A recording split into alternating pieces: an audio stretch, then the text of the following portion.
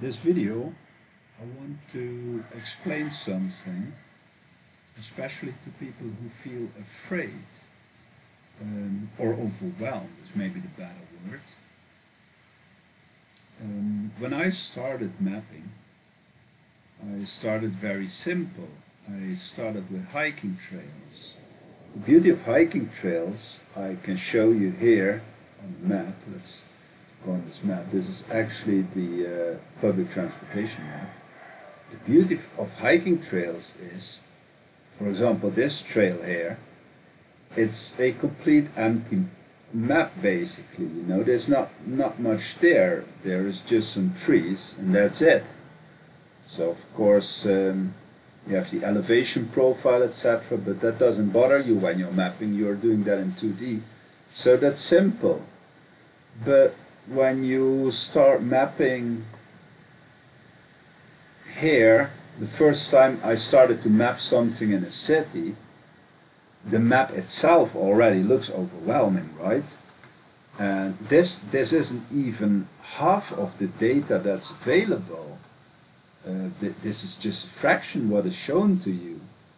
When you switch to another layer, then you see a different map, so it's rendered differently, and suddenly you see also here addresses, steps, path, footways, and it gets even more complicated. For example, when you open here the card of the city in OSMAnd, let's actually go into the city here. Oh wait, we are going too far. Let's zoom in here. This is really the city center. I mean, when you look here at the city center, I'm looking here at tens of thousands of nodes, and this is just information like footways, crosswalks. Here you have curbs, you have crossings for people with disabilities, then all these shops, and if you click on a node, you suddenly see, oh, there's more data to it, and yeah, this all looks overwhelming, so it might be discouraging. This is a mall, and every node you click on, you see here there's definitions. But even on a road here, you click on a road, suddenly see, oh, this road is member of what? Oh, member of what? Holy crap, what is that? Well, those are public transportation lines. If you double click on them, suddenly you get a whole list of more information. But even this is nested again. You can click on parent relation. Suddenly you see, oh, it belongs to a parent relation.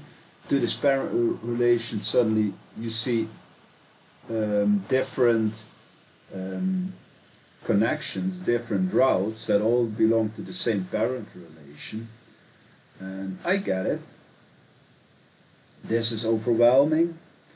And the nature of human means you're afraid to do something wrong, because, well, if you start uploading data, obviously other mappers will see what you are doing. If you do things wrong, they will see that. And maybe you do something, you ruin a lot of work from someone else. So I get it. It's frightening, and that's just looking at this, how to do things right. Well, there's a Wikipedia here for OpenStreetMap, and this is just the information for public transportation. So it's huge information. The wiki itself, I never counted it. It's tens of thousands of such pages where everything is explained. And then you have here specifics for the Philippines, which are slightly different from the specifics here. And yeah, you can go up here. Here you have the mapping project. So the page I just showed you, it's nested in a whole set of hundreds of papers just for the Philippines.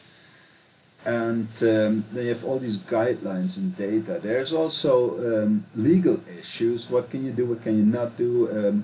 I'm not going into that. It's overwhelming. So I get it, people are afraid of making mistakes. But here's the thing. Don't. the beauty of OpenStreetMap is really, if you make a mistake, hey, that's great. No one will attack you for it. No one will yell at you for it. You know what you get when you make mistakes? Here is your account. Your account here has an inbox. You can go to my messages. You will get a message there. You will get a message on a change set you committed. No one will start there ranting at you like, what did you do and you stupid. This is a part of internet that is not like that. This is not your common social media where it can get very hot and where people get rude and aggressive and there's no accountability for misbehaving. It's not like that. In this community, in OpenStreetMap, we communicate with a lot of people. It's usually very friendly. Not always, sometimes it's just very correct. Like when things are being discussed of which there is no consensus yet, and it gets very complicated, even for experienced and seasoned GIS people, experts, things can get complicated. And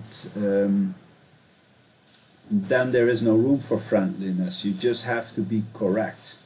So the discussions then transfer from making fun a little bit in chat, making jokes. That's gone then, and then it's stick to the topic. Don't deviate from the topic. And then it's very correct, but it's never unfriendly. And you make mistakes, great. Every mapper makes mistakes. Even the seasoned mappers, when they started 10, 15 years ago, they made mistakes. That's also how I learned it. I made so many mistakes. I even catch myself even to date making mistakes. So that it's human work. We are not paid for it. It's volunteering. Where humans work, even if they get paid for it. We make mistakes.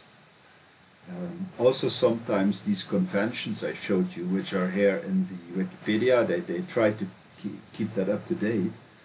That might change over time. There's always proposals. Usually nothing is being ruled out, so even if there's a new proposal which is then adopted, which does things better or more detailed according to the community than the previous solution we had for that, you can still use the old solution. No one is going to snap at you for that. Yeah, so don't be afraid making mistakes. Don't be afraid, oh, if I do this, maybe I ruin things, maybe I screw up. Hey, that's totally fine. We all did. And, you know, when you do mapping, the most important thing for the community is that you just start doing it. It's really not like we want you to do things right in the beginning. Of course, you shouldn't fool around deliberately.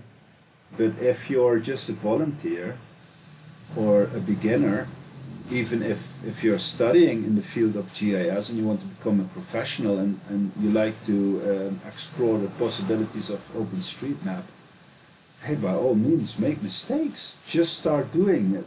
That's what this is all about. We have methods in place to detect vandalism. We have methods in place to figure out if someone made a mistake or not. Just recently I had a discussion with someone who I discussed with about mapping, tagging some specifics in water villages. And that went back and forth. In the end,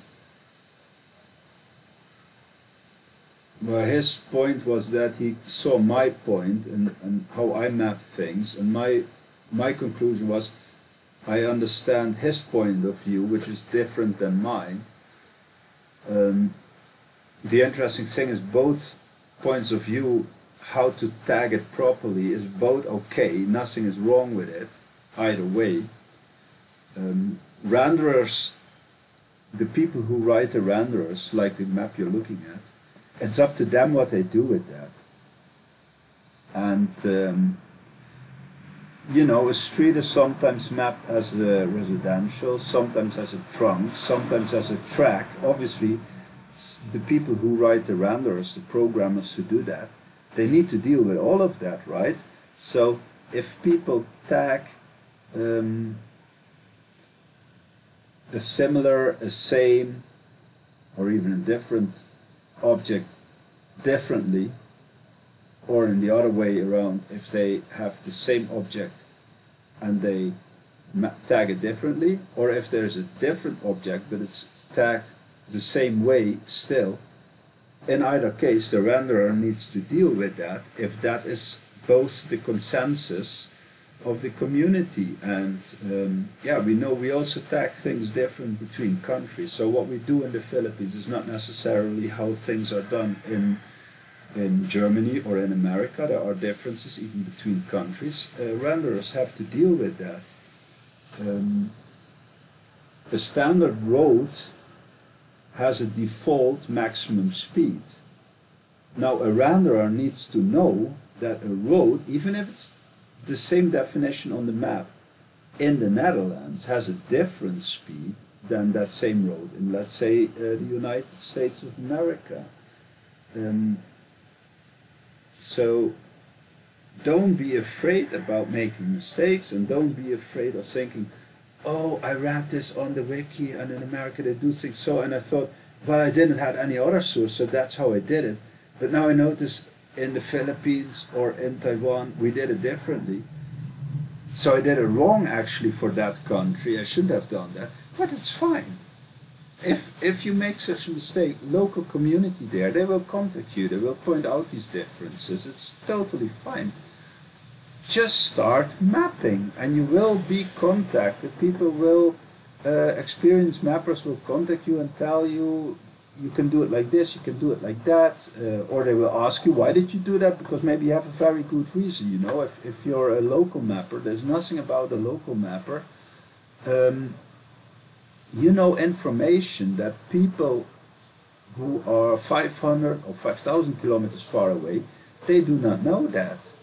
So from their point of view, they would argue, well, we do it like this on OpenStreetMap, that's the consensus. But then you have a very good argument. You say, but locally here, that's not actually quite true. That's not the physical reality on the ground, or it doesn't represent the physical reality on the ground. We do things different here. Things might be different from province to province, even community to community even. And that's totally fine. So just start mapping. Really, if you're afraid, don't let it hold you back. Start doing it. Yeah, at this point I'm going to conclude this video because I really want to stress out. I notice a lot of people when they start, they're afraid and they say it's overwhelming, and they don't do that because they're afraid to make mistakes. Seriously, it's okay. It's okay in this community to make mistakes. Just start doing it. That's what I want to conclude this video with.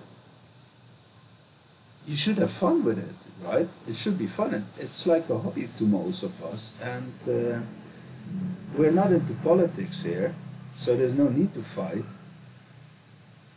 Just have fun, make mistakes, by all means, make hundreds of them, learn from them. That's the whole concept. And all I can say in the end is happy mapping. Goodbye.